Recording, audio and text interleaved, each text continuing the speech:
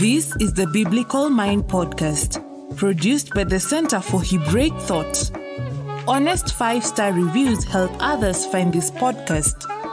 Visit the magazine at thebiblicalmind.org for articles and videos that explore the deep structures of Scripture.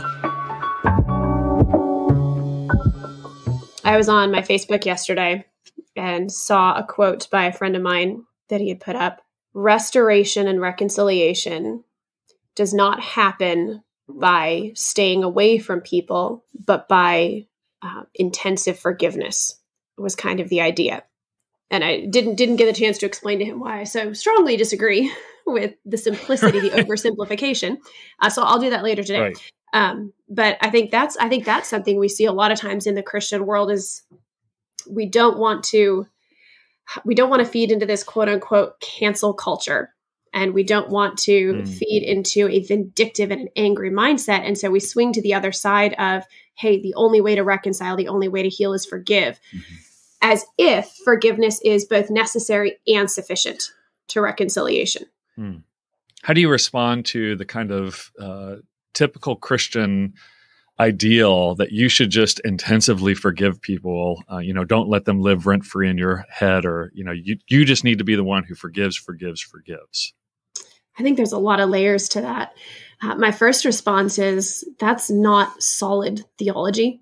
That's not what we see in Scripture, and it's very myopic. It's not that forgiveness is not important. It is, but what we understand that to be is often incorrect if you hold it up to what Scripture teaches forgiveness to be. And we often treat forgiveness as if it is both necessary and sufficient to restoration and reconciliation and healing. And it really is, it is necessary, but it is not sufficient for those things. And so when we present a very imbalanced view of what is necessary and sufficient for reconciliation and restoration and healing, what we've really done is put all of the burden on the victim. And it's not really even in the victim's own self-interest. It's in the interest of keeping things comfortable for everybody else. And the other thing that does is it sets forgiveness and justice at odds with one another, as if the idea of forgiveness means that we ignore what has happened, that we all just move on, that there's no restoration, there's no reparations. It's just you have decided to move on. And I think that even when we look at how God forgives, it's not simply that he ignores what has happened. It's that he takes those consequences on himself. He fully plumbs the depths of what has happened. And on the other side of that, repentance, restoration, forgiveness. And so I think that as communities, as Christian communities, we need to think through how are we working for justice in those ways that both recognize the depths of the evil around us and the goodness of God's forgiveness. Not setting those two things apart, but sitting with them both. And I think also it comes from a lot of imbalanced theology and a misunderstanding of Scripture. When you see, to Jacob's point, when God's forgiveness is accessed and meted out, it's accompanied by and predicated by repentance. And that restoration, that reunification with God, while it is complete and beautiful, it is not always accompanied, even in Scripture, by a removal of all of the consequences. David was repentant for raping Bathsheba, but he still lost his son. I believe Adam and Eve accessed God's forgiveness and grace, and yet they were still barred from the Garden of Eden. They were still under the curse. And oftentimes we treat forgiveness as if it means that there are no more healthy boundaries. We should not pursue consequences. And like it means almost an erasure of what happened. And that's not what we see in Scripture. Mm-hmm. And then we treat forgiveness also as if it does not have to be accompanied by or predicated upon genuine repentance. And again, it creates this very imbalanced view that often dramatically harms survivors who have suffered. But it also creates a very dangerous culture and community, because what you're essentially doing when you do that is communicating whatever has happened is not a big enough deal for us to instill consequences as long as you say the right words, as long as the victim forgives. So it creates communities that foster and breed dangerous and abusive dynamics when we get this wrong.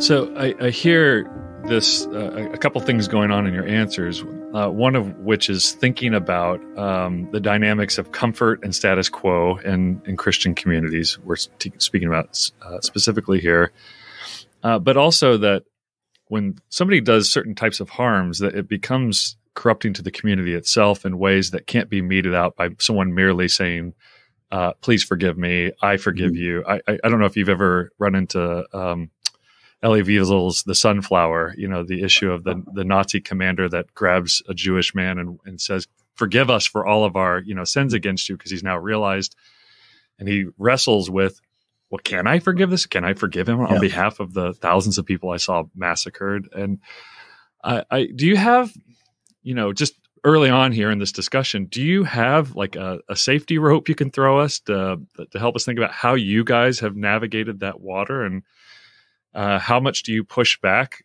Because obviously there would be a temptation just to begin lecturing people and saying, look, I don't think you understand what's happened here. I don't know. So how, just socially in the church, have you navigated these waters?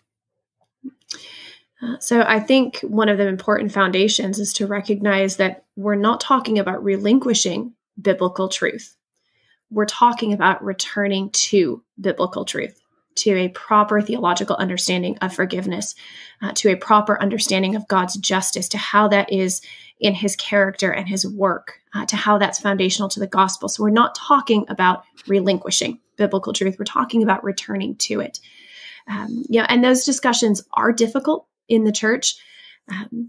I think you need to, as much as possible, assume goodwill and enter into those discussions in good faith, looking to glorify God in that process. But I also do think it's important to say that sometimes the pursuit of justice requires standing up and saying, you are getting this wrong, and you are hurting people because you are getting this wrong.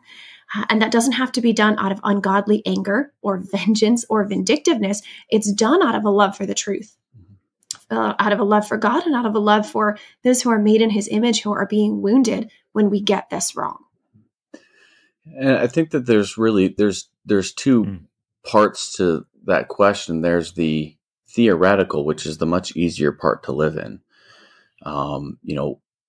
Pretty much everyone agrees that having an attitude of forgiveness and reconciliation, is better for everybody. But like you said, when you get to something as horrific as the Holocaust, is there any possible way that as humans we can wrap our minds around that level of evil and do justice before we can get to reconciliation? And I think for us, one of the things that kind of grounds that discussion is realizing that ultimately true justice and true or ultimate forgiveness and ultimate reconciliation happens in God. That God is going to restore all things. He's going to make all things right. He is going to perfectly adjudicate justice. So just starting from that foundation of realizing we don't have to get everything. We're not the final arbiters of everything. We are within a limited scope of what we can influence in our daily lives and in our scope of influence. So realizing that we're not going to come to perfect conclusions and perfect answers, because this discussion really gets to the biggest questions of practical theology. Why does evil exist? What do we do about it? So there's having that confidence first that God is concerned with justice gives us the foundation to then be pursuing justice and forgiveness in our own way. And I think it really requires properly defining those terms, because those terms have been so incorrectly defined in Christendom that, understandably, often when you use those terms, the immediate response of the survivor is fear, is grief, is suffering, because those terms are wielded against them in ways that are very unbiblical and ungodly. Mm-hmm. So, if you look at a proper definition of forgiveness, you see it is it's individual to me. It is my choice to release my desire for vengeance, because I can rest in God's perfect justice. And so, to answer that question of, can I forgive on behalf of everyone? No, I can't. That's not my role. That's not my place. It's individual to me. And to be clear about that. So you are not taking away agency and voice from those who have been harmed by speaking on their behalf. That's very important. And it requires defining forgiveness properly, defining restoration and reconciliation properly. Oftentimes when the church uses those terms, what they really mean is everybody is just like they were before. And all the relationships are just like they were before. And that's often not possible when deep trauma has happened. It's often usually not safe when you are dealing with someone, especially who's an abuser, because they're very skilled manipulators.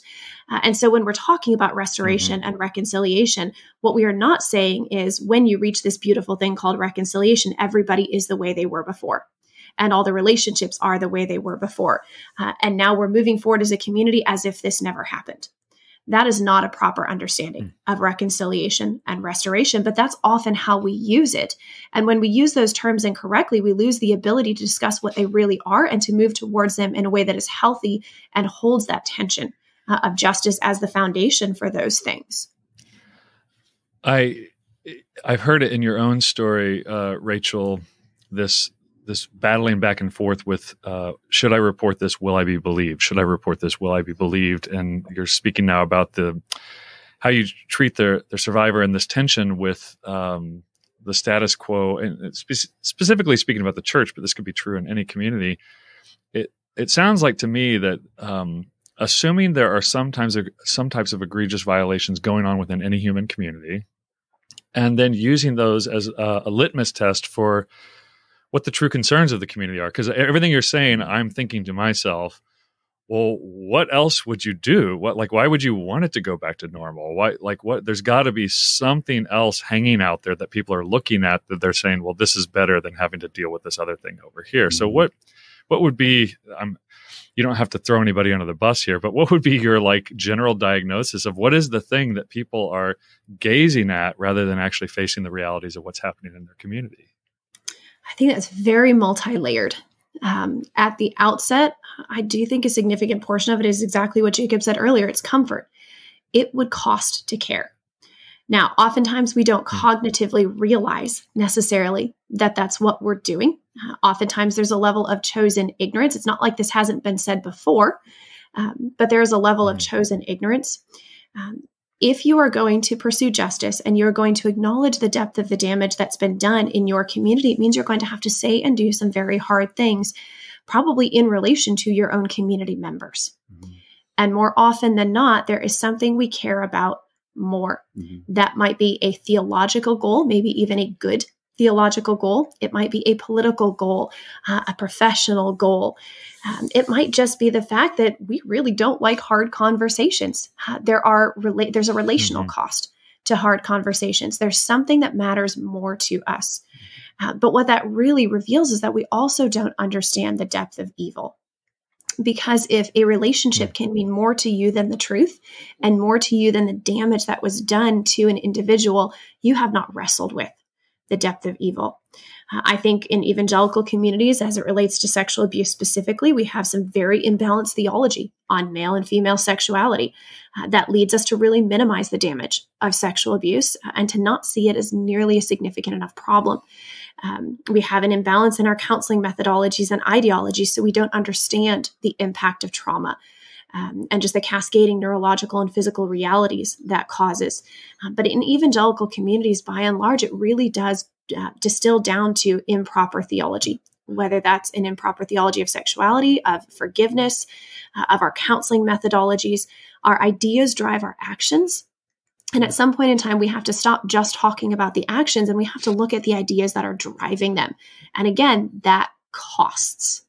And I think another general idea too is that institutions and organizations that are oriented to helping the weak, that are oriented to doing justice for the oppressed, for the people who aren't in positions of power, those institutions necessarily are structured in a way that comes at a cost of authority, prestige, and power for those who are at the top. And often we find that one of the reasons people and organizations struggle to respond well and to pursue justice in these ways is not because, they're sitting there consciously thinking, we like abuse, we like rape, we are going to do what we can to engender these things. It's that in order to properly address those things, they would have to give something up. They would have to give up a level of autonomy, of authority, of money, of respect, and it's very easy in those instances to come up with reasons why your situation is different. It's if you go anytime a story comes out, everyone on Twitter and social media will line up on ideological grounds. If it's a Republican, well then the Democrats are quick to point it out. If it's the other way around, people have a tendency to defend, and that's just human nature.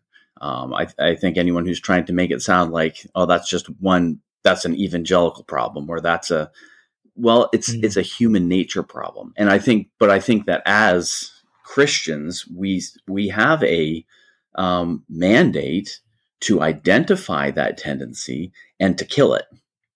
That we need to self-consciously be orienting our institutions and our churches so that we are focused not on the rich man who comes in, but giving honor where honor is due to all men. And I know everybody likes to think that they do this. And I really think this is at the crux of a lot of it too, is in order to really wrestle with, is my theology accurate? Have I consistently applied my theology? Am I learning from those who know more than me in these areas? Am I learning from those who have suffered? In order to do those things, you have to have a very deep spirit of humility. You have to be willing to grapple with your own sinfulness and your own blindness and your own complicity in what has taken place in your community. All of us emotionally think we do the right things because it feels so much better to think that. So, you start talking about authority and you say, oh, well, authority was given to be servant-hearted. Pastors need to be servant-hearted. Every pastor out there, including all of the big name ones, well, of course, that's what I do. I am servant-hearted. That is what I'm talking about when I'm talking about authority. But you look at how they actually apply the authority and the extreme deference above and beyond what we would give to somebody who is not in that prominent position of authority. That's not actually how they're applying authority. That's not how they're talking about, say, the importance of independent investigations. Their concern is not, in actuality, with an independent investigation, bringing out everything it needs to bring out. Their concern is, are you asking for an investigation in a way that undermines authority? And so you can see by the way they teach and they talk about it and they practically apply concepts of authority, it's not actually servant-hearted. It's not humble, but they intensely believe that it is. And I think that really, our sinful hearts are always the biggest impediment to doing the right thing. And you certainly see that here. In order to wrestle with these realities, you would have to be willing to see your own error and your own complicity and the damage that you've done and to own that very publicly. And the more public you are, and the more public your platform is, the more public your repentance has to be. And oftentimes this is accompanied by a very fear-based response. If I acknowledge that perhaps our theology has been imbalanced or it's been applied in ways that are damaging, well, then that the gospel of Christ is going to be damaged or the church is going to be torn down. This is a liberal plot to take down evangelicals. It's a very fear-based response. And what it really demonstrates is a lack of trust in God's sovereignty. God has managed to preserve his church since the dawn of time for thousands of years. and he will manage to continue preserving his church. Your job is not to protect the church. Your job is to do what's right. That's to tell the truth, to pursue justice, to have a public repentance where necessary. Your job is not to protect the church, but we act like it is. And when we have that fear-based response, what we're demonstrating is that we don't really believe our theology about God's sovereignty and power.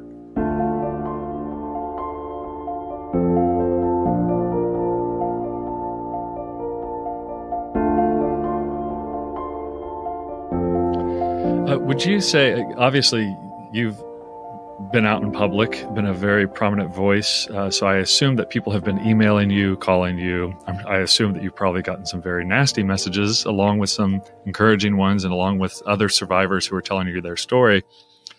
From your perspective into the church, do you think it would be safe to assume, if I was a pastor of a church, that there is some kind of sexual abuse going on right now in the church? There is some kind of spousal abuse. There is some kind of person wielding power over somebody vulnerable, and that I should begin orienting the leadership of the church and our preaching, our teaching to kind of help uncover those things? Or is that too aggressive? No, that is absolutely accurate.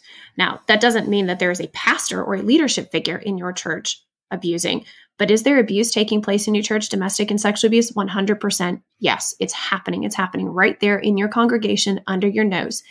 And because abusers are very skilled manipulators, you are very unlikely to see it unless you're trained to see it.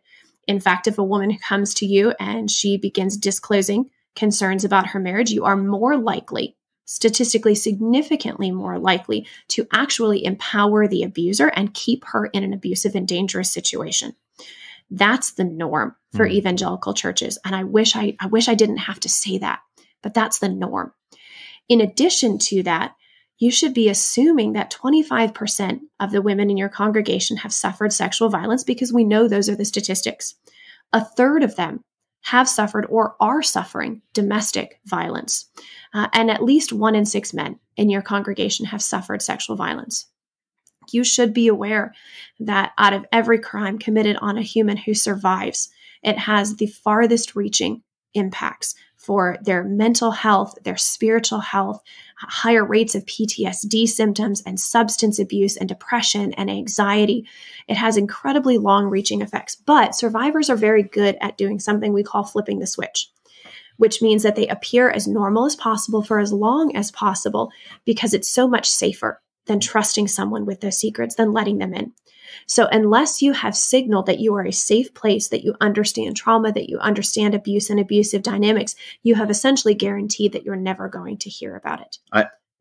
I have heard from so many pastors who will start wrestling with this issue, and they will be like, I mentioned in a sermon this week, that, hey, if you've been abused, we're a safe place. We want to help you, et cetera, et cetera. And they say it's like a floodgate opens. People that have been in the church for 10, 20 years had no idea, would be like, this is a dominating factor in my life. I've been struggling with, I was raped as a child. I was abused as a child. My dad beat me, all this sort of stuff. And it's not until they signal that they start to hear. So even just from a pastoral ministry standpoint, if you are wanting to, shepherd God's sheep as best as you can, this is something you need to know, that, a significant portion of your sheep are struggling with. So it's just signaling that, and in evangelical churches, I think about how often we talk about submission, especially for women. If that was balanced with just as many exhortations about abuse of power, I would really like to see that.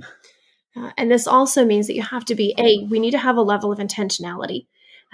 If you had 25% of your congregation who had lost a spouse, or 25% of your congregation who had just had babies or who were fighting cancer or unemployment, chances are you'd have some level of intentional ministry. You might have a grief support group. You might have meal trains.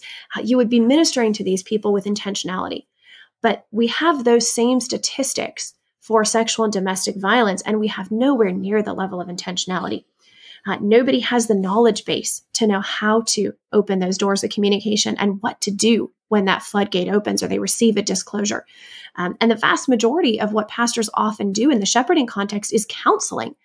And yet we are woefully underprepared to counsel trauma survivors and to counsel unhealthy marriages. And so when we don't counsel in ways that understand abuse and abusive dynamics, again, what you do is you further damage the victim themselves. And if they're currently in an unhealthy marriage, you are almost always guaranteed to further keeping them in that abusive marriage to actually empower the damage to keep being done. So we have to have a level of intentionality with understanding these dynamics, educating yourself, and then ministering in ways that are intentional and practical. This also means you need to be intensely aware of the dynamics that you may not be thinking of as related to abuse, but that you might be preaching on. So, looking back at my history in the evangelical churches, I was by and large in very healthy churches, especially growing up. But I look back at the messages that I absorbed and what I didn't hear. And there are so many significant gaps that my soul was just crying out for. I heard so many sermons on the importance of recognizing my own sin, which I needed to hear. What I didn't hear any of was God's heart for the sin done against me. I heard so many sermons on forgiveness, none on the biblical pursuit of justice. None. Oftentimes when we preach on marriage, you're going through the epistles and you're talking about marriage, how marriage is talked about, how divorce is talked about, sends the message that women are not safe to speak up in abusive marriages. So we have to be aware of how we're teaching and preaching on all of these other issues that are very much enmeshed with concepts and dynamics of abuse, but that we might not think of as being enmeshed unless we're being intentional about understanding those dynamics. With respect to justice, thinking back on how I've heard it discussed, in practicality, it's God's justice is discussed when it's in relation to my sin, which of course, again, extremely important. If we're not recognizing our own complicity and sinfulness, then we can't be actually siding with God in the pursuit of justice. But further than that, so that was the one context. And then the other context is that justice is kind of assumed as criminal justice, and that's the job of the government. And there was no idea of the work of reconciliation, of reparation, any of these as something to do with the church. That the church has an obligation to pursue justice because that's who God is. Justice is merely conceived of as the punishment of sin, and I think there in some circles there's a push against penal substitutionary atonement. I personally think that the idea of punishment is very important, but if we stop there, it's extremely imbalanced, and oftentimes that idea of sin must be punished, it's often just wielded against I was reflecting on this, it's often just wielded against the vulnerable. You think just kind of the trope in the American justice system of, the black man who is, found with an ounce of marijuana, spending an inordinate amount of time in jail, whereas the privileged lawyer easily gets off, and there's not. And we say, well, everyone deserves a second chance. Well, it seems that those second chances seem to gravitate to a certain socioeconomic group, and the hard justice, justice must be done, and seems to be more applied to other groups. And so with this, there needs to be, alongside this idea of justice being done in terms of punishment, the church can't just abdicate the idea of justice to the government. I think that's been absolutely disastrous. Now, obviously, especially as a Baptist, I don't want churches wielding the sword in terms of punishment. But there's a whole scope of justice work that needs to be done, that needs to be talked about. And I really think that we just have kind of glossed over that because we like to focus on certain aspects of it. And I think that there's a huge area of discussion just waiting to happen.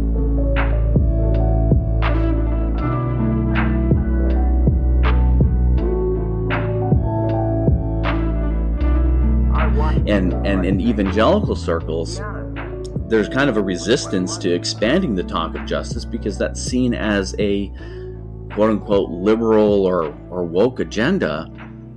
And I think, well, let's look at Scripture.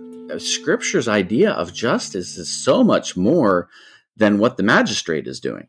And we like this in other contexts, generally speaking. It was really interesting to me, that the sentencing hearing for Larry was literally broadcast around the world. And the vast majority of people were extremely positive towards all survivors having the right to speak, and their parents and their coaches having the right to speak. Now, we did get some pushback in the legal community going, look, this goes way beyond what our system was designed to do. I disagree with that. I think we have a very myopic view of justice. And part of justice is the restoration, insofar as it is possible, of what was taken. And so to restore agency, to restore voice to the survivors, I think was absolutely appropriate to do in the justice system. But by and large, everybody loved that. Everybody loved that the prosecutor and the judge agreed to let all survivors speak. And we talked about what a good thing that was and how that was part of our justice system. But we're not asking that question when it comes to churches. How do we restore agency to those who have been harmed? How do we elevate the voices of those who have been harmed? What do we need to do to begin restoring? Oftentimes when we talk about restoration and reconciliation, what we really mean is let's make the community feel better so we don't have to think about this anymore. But restoration and reconciliation really is oriented towards the one who has been harmed. How do we restore what was taken?